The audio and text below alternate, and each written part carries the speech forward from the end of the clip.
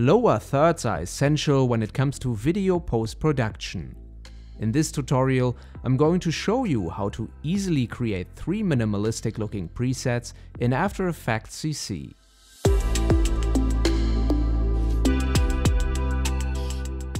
Press Ctrl-N to create a new composition. Depending on how long the lower third should be visible, change the length accordingly. I tend to keep it between 4 and 7 seconds, depending on the project that I am editing.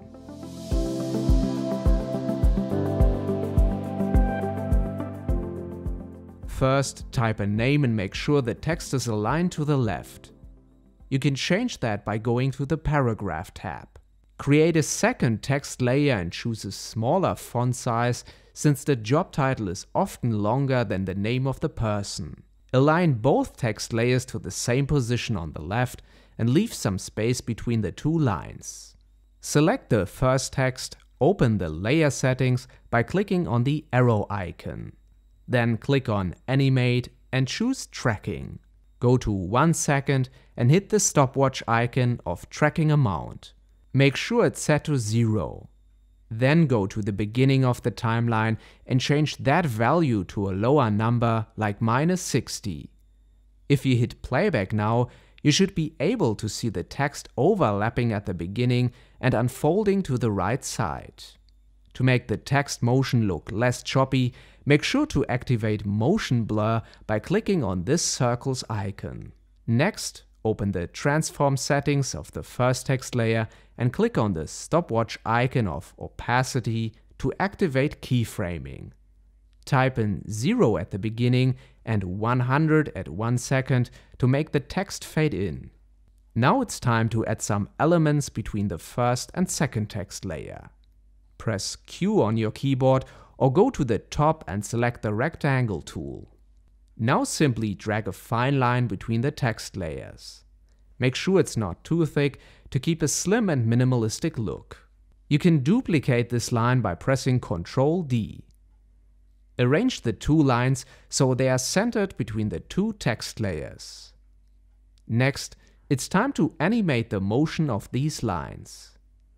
To make the lines move from left to right or from right to left, open the transform settings and change the position value. In this case, only change the first number. Otherwise, the layer will move vertically instead of horizontally. In the beginning of the timeline, activate keyframing of position. Then go to the end of the timeline and change the value. I simply subtracted a value of 200. When playing back the composition now, the layer should move slowly from right to left. You can do the same with the second line. Instead of subtracting it, make sure to add a value of 200 in the position settings.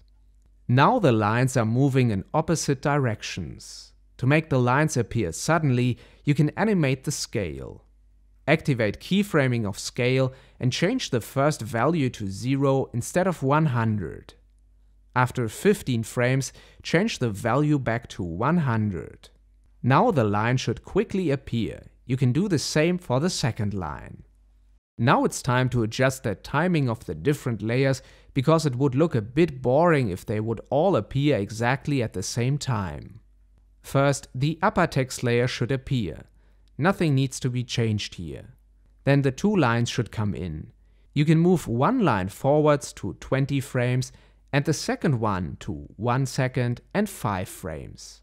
This way they will appear one after another. Now only the job title text layer is left.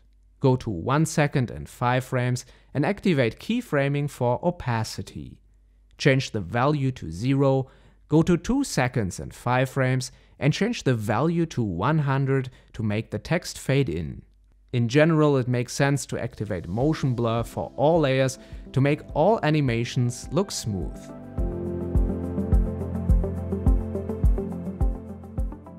The second lower third is very minimalistic but classy looking. Create a text layer with a name and a second one with a longer text like a job title. Set the paragraph to center text. Make sure to leave some space between the two text layers. I chose Times New Roman as a font, but you could use any sort of serif font. Once again, you need to create a horizontal line between both texts by pressing Q or by clicking on the rectangle tool next to the pen tool. Drag a fine line between the text layers. Make sure to center the line in the middle. To make the line appear, go to the transform settings of the shape layer and keyframe scale.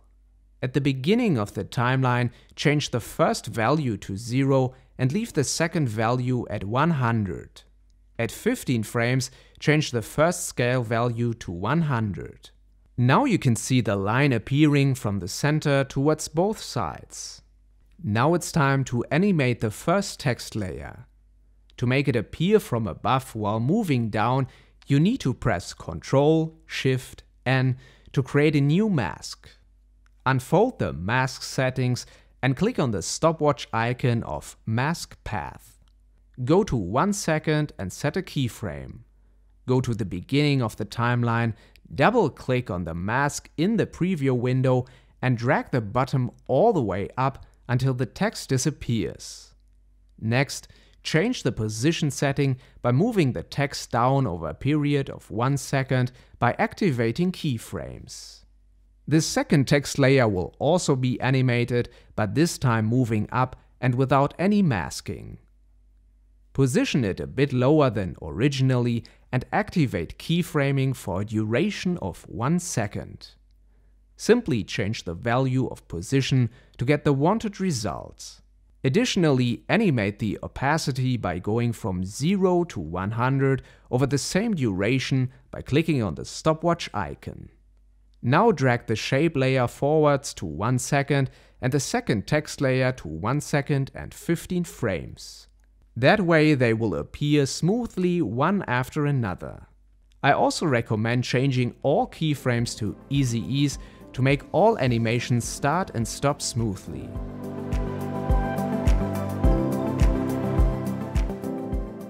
The third preset is a rather generic corporate one, but the second line isn't positioned below the first one, but instead right next to it.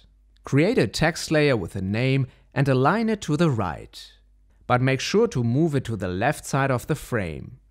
The second text layer should have a smaller font size and should be aligned to the left. That way, when you change the name or job title, the text layers are not going to overlap. Press Q to create a new shape layer and drag a rectangle box over the first text layer on the left side. Afterwards, place it under the text and adjust the position accordingly. Do the same for the second text layer and change the color of the shape layer by clicking on Fill Color on the top bar. I changed the text and box color to the opposite, but you can use any color combination you'd like. Next, select the first text layer, go to 1 second and 5 frames and hit the stopwatch icon of Position Setting. Once you have set a keyframe, go back to the beginning and decrease the horizontal position value. This way, the text will slowly move from left to right over a course of 1 second and 5 frames. You can fade up the text by keyframing the opacity over the same time from 0 to 100. To animate the left box moving in from the left side, activate position keyframing at 15 frames, then go to the beginning and move the box out of the frame by decreasing the first value in the position settings. To fade up the second text line, type in Slow Fade On in the Effects and Presets tab and apply the effect by dragging it onto the second text layer. This will fade up the text from left to right. To change the duration, go to Animator, Range Selector and drag the last keyframe to 1 second and 10 frames. Otherwise, the fade up will take too long. To animate the background box, go to 15 frames and set a keyframe of the position. Then go to the beginning and increase the first value so the box moves out of frame towards the right side. If you play back the composition now, you can see all animations. To time the appearance better, drag the second text layer forwards to 1 second and the second shape layer to 15 frames. To end the lower thirds, you could simply do the same animation towards the end of the layers or simply fade them out. All 3 lower thirds can be further customized and timing can be adjusted depending on how long you want to show the graphics in a video. If you are interested in templates like these, you can also purchase our FJ filmmaking presets, which include not only minimalistic lower thirds but also stock footage, animated backgrounds, and color grading LUTs.